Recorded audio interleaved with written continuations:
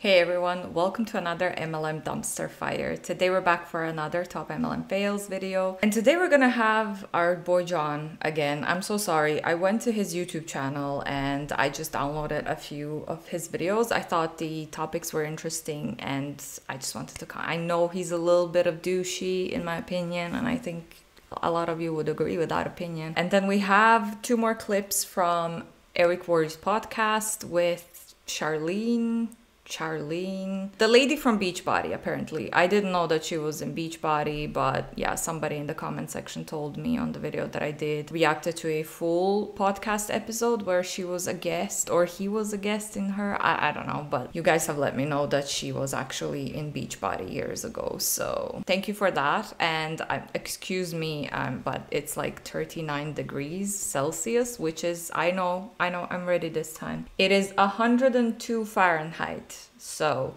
they're saying tomorrow is going to be 40 degrees, so 104 Fahrenheit. Don't forget to click the like and subscribe button. That's a nice free way to support my channel if you would like. And as always, big shout out to my channel members. Thank you guys for being here, and let's just get into this. Let's start with our boy John. I want to show you what it takes, what you need to do, what you need to commit to if you're wanting to get to a six-figure income. Now, let's keep it real. You ain't going to do it this week, this month. Most of you are never going to make a six-figure income. Most people don't have the work ethic. They don't have the desire. Everybody wants to be super successful, live a happy, healthy life. Everybody wants these things, but there are certain choices that you have to make. We all have challenges. We all have situations. You know what I'm saying? Some of you, you've never done anything like this before. Some of you have a fear of public speaking. I used to have that, by the way. I used to be terrified of public speaking. Scared money don't make money. Most people are not gonna do what I'm about to tell you. So before you get compare-itis and you go, oh, that's discouraging, I want you to get encouraged. I was in network marketing 14 years and I had built my credibility, I had built reputation, I had built relationships, I had built multiple businesses successfully before joining the company I'm with now. So of course I had a lot more influence when I got started. But with that being said, I recruited 38 people my first month. We did over 100,000 in volume the first month. I made over 17,000 the first month. Let's keep it real. I had a lot of influence after 14 years. I better be able to recruit 38 people. Does that make sense? So I'm just giving you an example of what's possible. I've also had other people get to six figures. I've seen people do it in 60 days, 90 days, but it's gonna take an all-out effort. You can't dabble. There's too many But you just said that you were successful. You recruited that many people because you had influence. So what do you mean? If people don't have influence, then they can't do what you did because they don't have influence. They have to either build up their influence somehow. This is not helpful. You're trying to say I'm different because I had influence and I had people to recruit when I switched companies or whatever, and that's just not useful to people who don't have influence. Like, what are they supposed to do? What are you talking about, John? Like, this is not going to be helpful to them. Work hard. What? No. Dabblers in network marketing. There's too many people that are they're toying with this thing, and you see them go from company to company. 3 years, 5 years, 10 years goes by. They have no residual. They keep starting all over because for some reason they think when things get hard, that means I should start all over. Do you have to make moves sometimes? Of course. I'm not going to stay somewhere I don't believe in the company. The point is, it's supposed to be hard to get to six figures. That's why I'd rather tell you the truth. Most people will never get there because listen, it's hard to get there. It's even harder to stay there. But is it possible? Obviously. But here's the truth. The truth is, it's a numbers game. I know I always say you don't want to have commission breath. You don't want to treat people like a number, but it is a numbers game. How do you think I signed up 38 people my first month? There's no way I could have signed up 38 people my first month if I talked to 5. If I talked to 55, I could not. But you just said you had influence. So it's easier for you to recruit people that you talk to comparing to someone who doesn't have influence and is not already successful in network marketing. It's not relatable, John. You're not being relatable. Not sign up 38. Nobody's going to have a close ratio that good. So I had to talk to hundreds of people. I had hundreds of people say no. So here would be the numbers. You want to write down the numbers? Here's probably what it's going to take. ATMing 300 people a month. You're going to have to expose at least 300 people a month for about 3 months. Do you even track your numbers? because the fortune is in the follow-up. If you were able to get to 6 figures with less have to talk to 300 people a month, 300 new different people a month. That is ridiculous. Imagine people who have jobs, like full-time jobs, part-time jobs, who have kids at home, who have other responsibilities and a life, having to talk to 300 people for 3 months. That's 900 people. Where the hell are you supposed to find 900 people? I'm sorry. Maybe I have an attitude today. It is so fucking warm. Also, I got a calendar from my friend when I was leaving Ireland, or like cats. This is so cute. I'm sorry, this is probably annoying to some people, the fact that I'm gonna do this throughout the whole video, but I can't. I don't have air conditioning here. My room is closed. I'm not alone in the house, so this is what we have to deal with today and probably next week, this whole week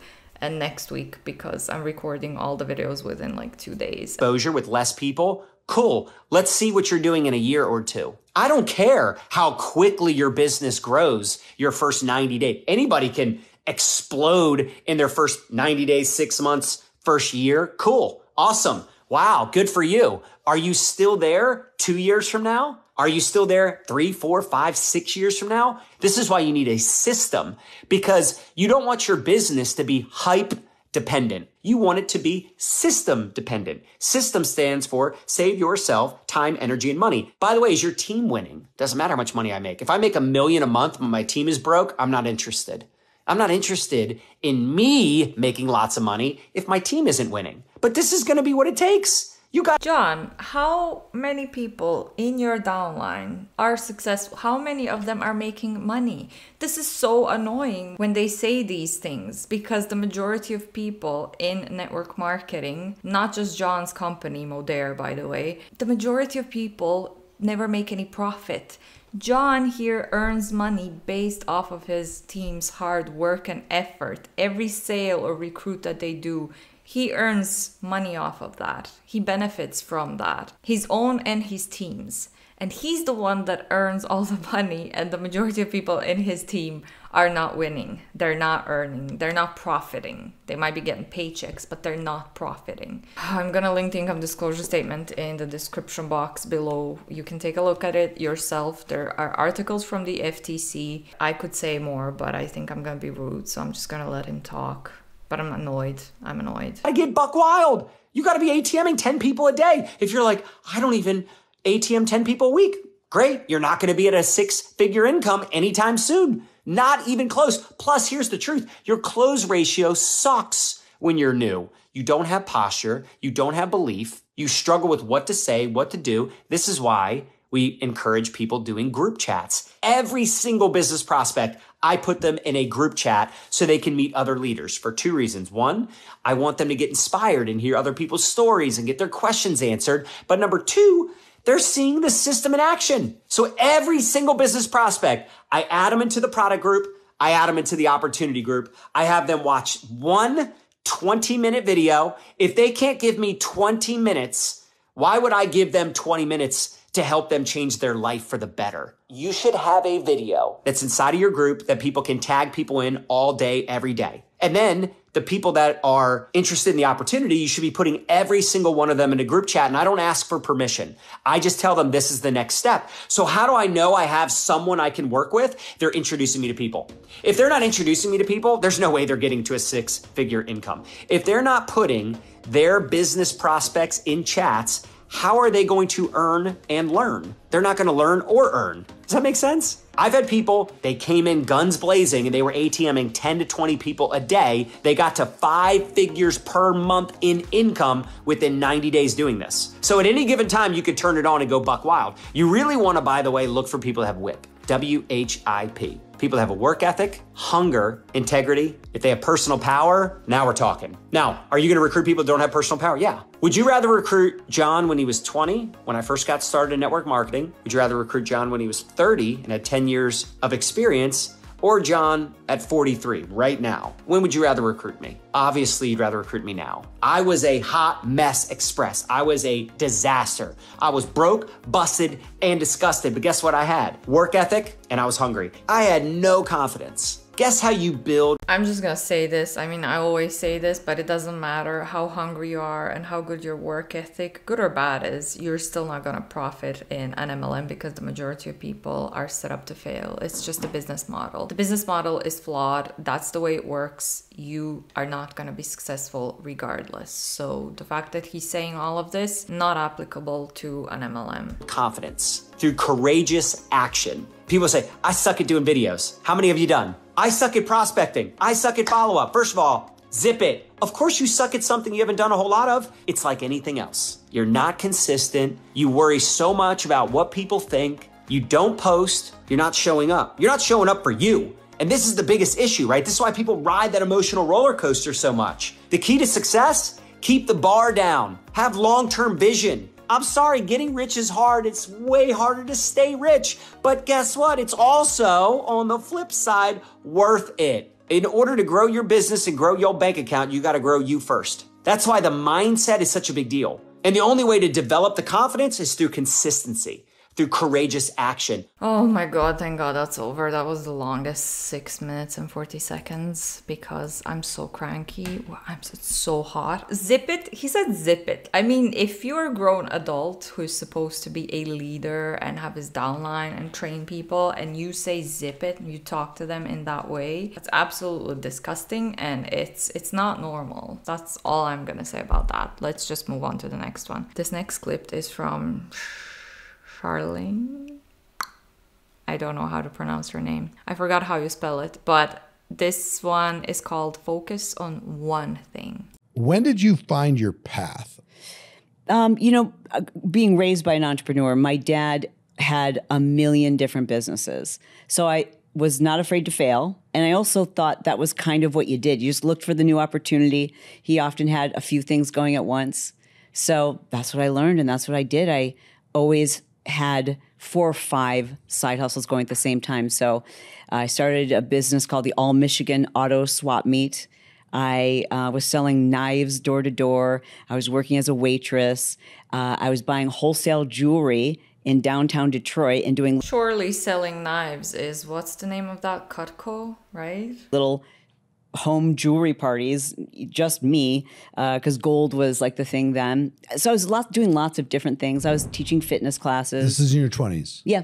Okay. Teaching fitness classes. I was also a personal trainer and tried to start a personal training franchise. I was doing all of the things. And I liked all of the things. And when I'm a little bit confused by her story now because in the full episode of the podcast that we watched, she said the way she started doing those videos for Beachbody, I presume, the workout videos, was by accident and she didn't know what the hell she was doing. But now she's saying that she was a personal trainer and she was trying to get that going for her. So I'm confused. If you were a personal trainer, how did you not know what you were doing when you were making up a workout, when you were coming up with a workout video? Well, that's interesting how the stories just keep changing, not just hers, but in general. A lot of MLM leaders change their story every time they tell it, like from rags to riches story.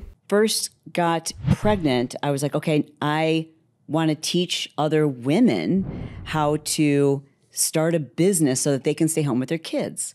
So I made up flyers and handed them out to people because there was no social media, and tried to promote this workshop that I was going to do in a hotel, get a big hotel room, conference room, which I rented, and like 5 people showed up. I was doing all of these things, and I thought that I was making the most money I could because I was doing so many things, but I didn't have any room to do anything more. And the only thing that was working was like me. Do you know what I mean? Like it was just so much grind. Solopreneur. Yeah. And in so many different areas, I felt so like a chicken with its head cut off. And I thought there's no way I can sustain this and keep going. And why isn't something popping for me? I heard some advice from someone who wasn't even a mentor to me. I was listening to a radio program, and they just told the story about how important it is to just focus on one thing. And I thought, that was such a dramatic edit. what if I did? Wouldn't I be cutting off my nose to spite my face? Aren't I going to make less money But everyone who's successful says that. Everyone without exception. So why do I think I'm the exception? I'm going to double down on one of these things. And I looked at the financial opportunities of all the things I was doing at that time. I needed money. And I realized that the opportunity, even though I was like really passionate about helping women in their businesses, it just wasn't the right opportunity for me. So I doubled down on fitness. And that's when, that was the first year I made $1 million. So she just doubled down, focused on one thing only, and she made $1 million within the first year of doing that. Yeah, that's totally realistic. Let's watch the last one. This one is called Your Customers' Stories Are Important. What happened is all the instructors who were teaching their classes would send me these incredible before and after photos of their students. I would get these images and these photos and read their stories. And I would print them out. They would email them to me. I would print them out, and I had this binder that I would put them in because it would motivate me every time I was creating new choreography to remember I wasn't just creating it for the girl in the front row with the ripped abs. I was creating it for that person who stepped into the back row who wanted to be in the front row and who had 75 or 100 pounds to lose. So I was always thinking about, like, how can I make this choreography work for them too? And I just kept this book, and it just kept getting bigger and bigger and bigger. And when all these infomercial companies started reaching out to us, I was like, okay, who's the agent or the attorney that negotiates all these? I found him, and he had negotiated, what's the guy's name? Chuck Norris. Chuck Norris, yeah, sure. he had a longstanding fitness infomercial, and I'm like, oh, he negotiated that deal, and he had negotiated some of Tony Robbins' infomercial deal. So I hired that guy, and he just gave me the runaround when I called him and told him, he goes, yeah, everyone thinks they have a fitness program. Everybody thinks blah, blah, blah. You know, you want to spend my hourly rate, come on in and I'll listen to you. I came in with that book and I put it down the table, and he went, are you kidding me? I said, yeah. He goes, who knows you have this book? I said, I don't think anyone. He's like, okay, I'll take it from here.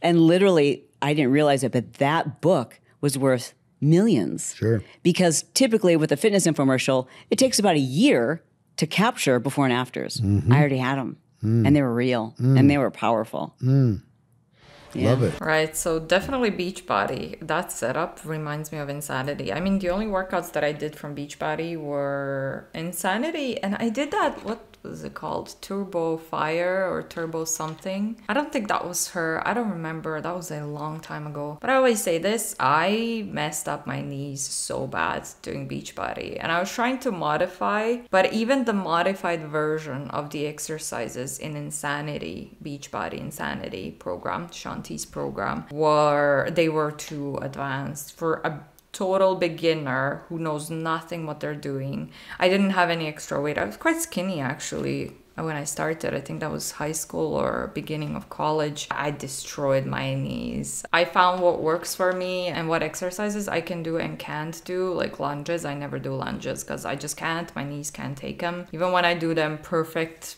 form, everything, I just can't do lunges. So things like that. I know what I can do and what I can't do now, but yeah, I was really young, and I blame Beachbody for, well, Beachbody, I didn't know what I was doing. I should have gotten a personal trainer, but it wasn't really a thing in Croatia at that age and time. Anywho, I'm gonna wrap that one up here. Let me know down below if you tried her program. Let me know down below if you tried any Beachbody programs or workouts before, and if you got any injuries yourself from doing Beachbody. I know this was a short one, but it's so hot. I can't think. My brain's not working, and John really pissed me off. I'm gonna wrap it up here. Thank you for watching. Don't forget to click the like and subscribe button. That's a nice free way to support my channel if you would like. And as always, big shout out to all my channel members. Thank you guys for being here, and I will see you all in the next one. Bye.